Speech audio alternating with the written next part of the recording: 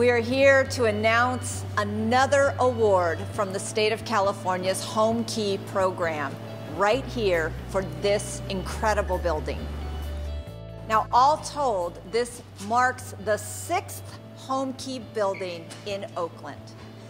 276 units of permanent affordable housing for our formerly unhoused. Justice system. So it is my pleasure to both welcome you to this amazing space, for you to see what is possible when we invest in our city to address the moral crisis that is homelessness, and when we support our community leaders. I think housing is important, but if you don't have the services that go with the housing, if we can shelter people all day long, but if we don't provide them with what they need in order to matriculate, in order to grow, in order to expand. We call this the Dream Center for one reason, because we want them to dream again. Yes, I was formerly a resident, but prior to being a resident, I was also formerly incarcerated for 24 years. How you doing?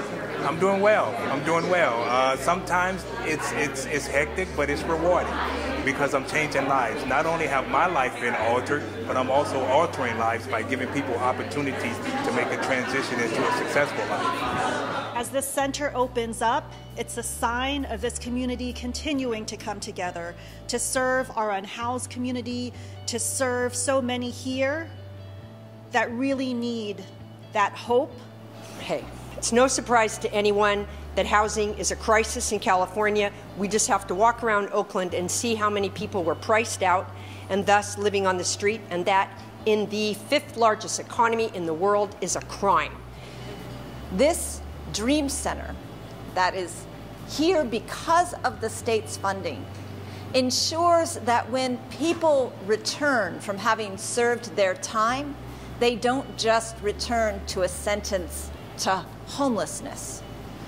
And that is the beauty of this building.